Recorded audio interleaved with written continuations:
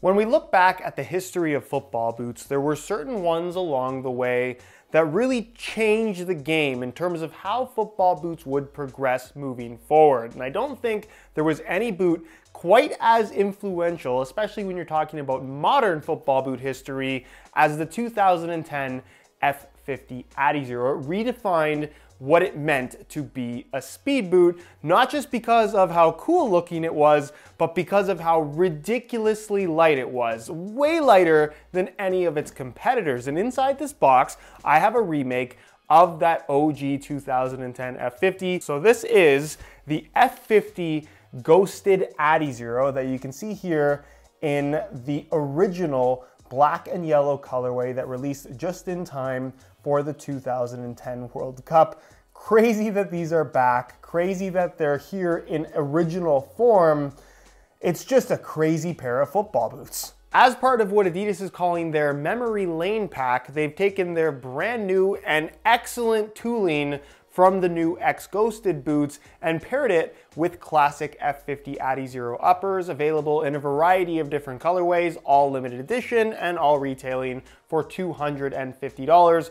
All also sold out, by the way, which is a bit of a bummer, but I figured I would make a video showing you this anyways, because this is arguably the one that's most true to the original, not only because it's the exact same colorway as the very first F50 Adizero, but it's the exact same synthetic upper as well, which is just pretty unbelievable at how well it works with sole plate tooling from basically 10 years in the future. Admittedly, I don't think they're quite as light as the originals were, which really just goes to show how impressive that football boot was 10 years ago, but it doesn't take away from the fact that this is an extremely cool pair of modern remakes, and I want to go over all the details for you in today's video, including how they fit and feel on feet. So if you want to get a better look or just kind of a stroll down memory lane for those that were fans of the OG F50 Adizero, this was a childhood favorite of mine. Stick around, watch the entire video, and if you are interested in a pair, unfortunately, like I mentioned, they are sold out, but I will leave links down below in the description to the X Ghosted 0.1 as well as X Ghosted Plus review pages on my website, where you'll be able to pick up the regular modern speed boot option or alternative to the F50 Adizero below their normal retail prices, both of which are excellent boots. As always, if you guys do end up enjoying this video and perhaps would like to see some of the other F50 remake colorways that released alongside these as part of the memory lane pack, don't forget to support this one with a like and let me know which one specifically you'd like to see down below in the comment section. And of course, if you're new here watching for the first time and don't want to miss out on weekly content on everything football boots, make sure you hit that subscribe button along with the little bell notification so you get notified when the next new video goes live.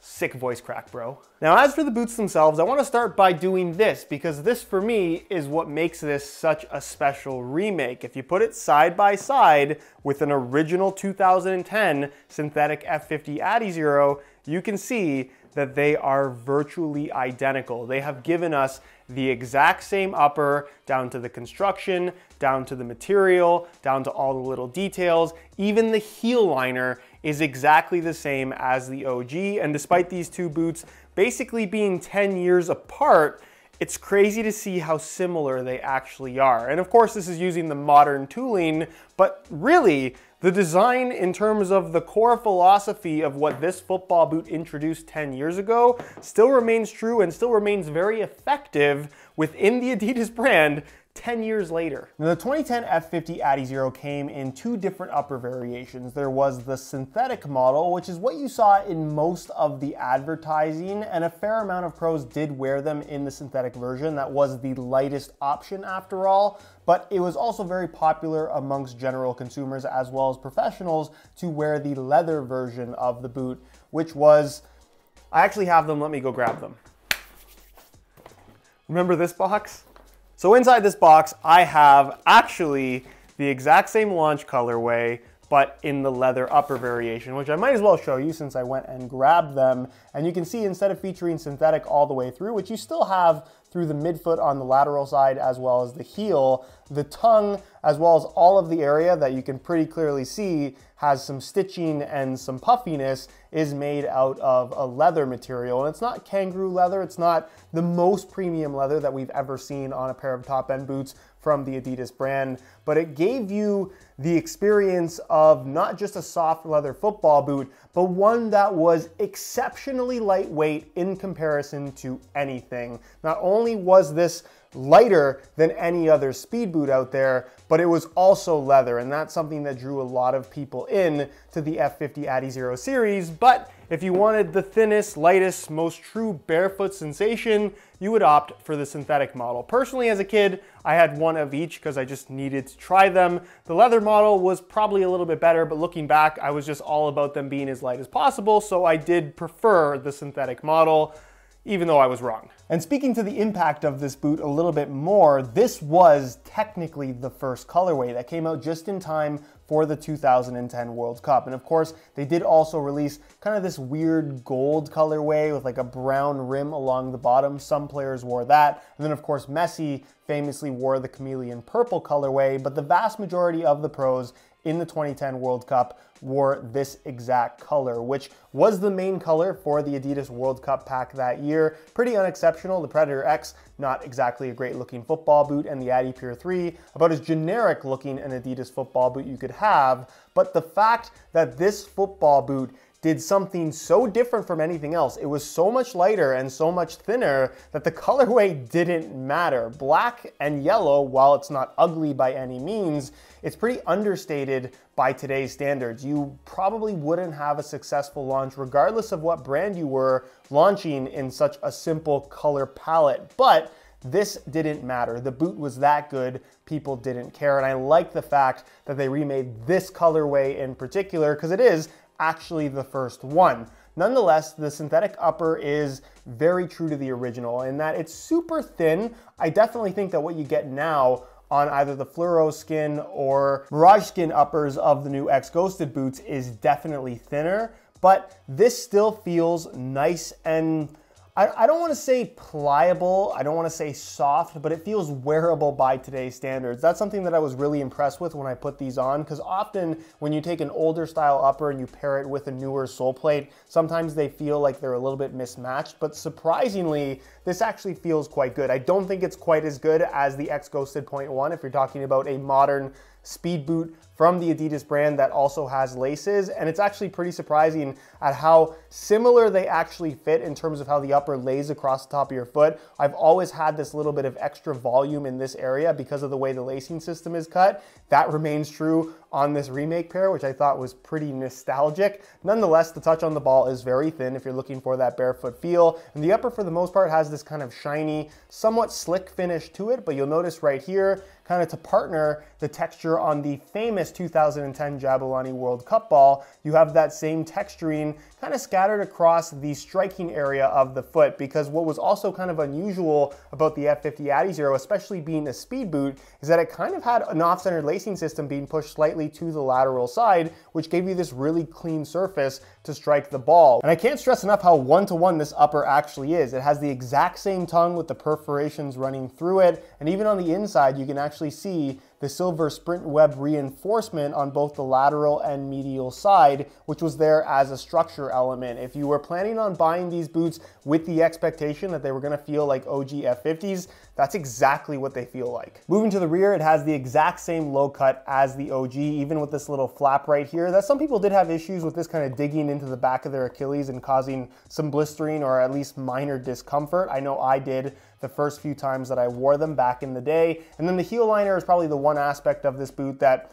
probably could use a little bit of an update from 10 years ago, because I don't think it's the most comfortable. It's a really thin synthetic leather material with a micro texturing that is pretty much the same Jabulani pattern you find on the upper. So it's slightly, I don't want to say rough, but there's a little bit of grittiness to it. And it does, because of the lack of padding, I think more than anything, not necessarily feel the most comfortable or the most secure. Lockdown could definitely be better, but for the most part, if you're looking for, again, that true OG experience, they've given it to you, given that they haven't changed anything about the rear of the football boot. And because this new Speedframe unlike the sprint frame from the OG, features the exact same shaped heel counter. It just has a very familiar feel in this back heel area of the boot. And then as far as the insole is concerned, that is not true to the original. This is just the new X Ghosted insole, has a mesh liner on top, some perforations through the forefoot, and it's made from a single layer of this black foam, but honestly not that different from the comfort insole that would have come with the boots anyways. Actually, it would be more similar to the lightweight insole. And then there's the sole plate and stud pattern, which is the same, but at the same time very different from the original. The general layout of the studs, you can see, is still pretty much the same. That's something that has really impacted the Adidas brand since this football boot came out. We've pretty much had every boot have some variation of this stud layout. And of course the heel counter, if you look at the rounded shape of this, that's pretty much exactly what you have on the speed frame of the X Ghosted. And of course, this heel counter, this sole plate, the original sprint frame is really what made the OG F50 Adizero so light. And this is really what killed carbon fiber sole plates from the Nike brand, because Adidas proved that they could make a sole plate that was significantly lighter, pretty much equally as strong, although this, along with the carbon fiber sole plate, was not necessarily the most durable thing in the world. I think modern sole plates in general seem to hold up a lot better than this, but this was significantly cheaper than any of Nike's super fancy carbon fiber Elite Series boots, basically half the price and almost half the weight in certain cases. So really, really impactful in terms of how it changed the game. But Adidas has kind of done the same evolutionary step, I would say, with this new speed frame and the Carbitex insert through the forefoot. This sole plate feels unlike anything else we've ever seen. And it's funny that I just said that this killed Nike's carbon fiber sole plate, because this is Adidas really implementing carbon fiber for the first time seriously and doing it better than Nike or any other brand has ever done before. The responsiveness and feedback that you get from this Carbitex insert through the forefoot, that's also a little bit raised compared to a normal football boot, feels fantastic. You get that responsiveness. It feels nice and solid underfoot. And then the modification to the FG stud pattern, just making it more aggressive, kind of Mercurial-esque in a lot of ways, is a huge improvement and arguably their best stud pattern ever featured on a pair of speed boots. And then finally there's the weight, where I would love to compare the weight of the Remake to an OG in the synthetic upper variation. However, my pair here is a soft ground pair, which of course just adds more weight because of the soft ground metal studs, as well as the sole plate actually being thicker on this variation of the boot, for those that don't know. But I do have this leather variation, which is, I can already tell, significantly lighter than these ones are, and they're similar in size. These are a size 9 US. The Remakes that I have here are a 9.5. We'll start with the OGs in the leather upper variation, lightweight insole inside the boots as well, and they weigh in at a ridiculously lightweight 5.7 ounces, the equivalent of 161 grams, which even 10 years later basically makes this the lightest football boot out of anything that you can currently buy. Remember those numbers, and we'll throw on the Remakes, which do feel very lightweight, and you can see that they weigh in at 6.3 ounces, the equivalent of 179 grams. So it's not a huge weight difference between the two. The OGs are roughly 20 grams lighter, and that might not seem like a lot, but when you enter into the 5-ounce range for a pair of football boots, it's super noticeable. So while these are extremely lightweight, actually impressively so, the OG, I mean, it's still the OG F50. They're just nuts. On feet, I am so surprised at how similar these feel to the originals. This was a football boot that I had during my teenage years, and I really liked. It was one of my favorites growing up, and the fact that these feel almost exactly the same is so cool to me. Admittedly, the sole plate is very different underfoot, and I would argue that this sole plate feels significantly better than the original sprint frame. This is arguably one of the best sole plates ever to be featured on a pair of football boots, so it's arguably an improvement over the original in that regard, despite them not technically being quite as light. However, the upper, it's exactly the same. The feel against your foot, the way that it wraps your foot. I know that this sole plate is probably on a completely different last from the original, but whatever they've done, the modifications that they've made really does make it feel very similar to the OGs. Even the way that they lace up visually is the same as they were when I wore them, back in the day. You get this little extra volume right here, which is not ideal, but you can kind of live with it. I don't think it's particularly noticeable. And I will admit that this synthetic upper doesn't feel nearly as good as the new X Ghosted 0.1 if we're comparing this to the modern speed boot from the Adidas brand with laces, of course. And the heel liner, not the greatest, although it is definitely being helped by way of the Pure Grip socks that I'm wearing here in matching yellow and black. The most affordable grip socks on the market for just $14.99 a pair, available in a variety of different colors right now at puregripsocks.com, which will be linked down below in the description, by the way. As far as fit and width is concerned, if you fit in the OG F50s, you're going to fit in these ones as well. Because of the standard tongue and lacing system that runs pretty deep, there is plenty of room for expansion pretty much all the way through the upper, and the toe box and forefoot area isn't overly slim or overly low in terms of overall volume.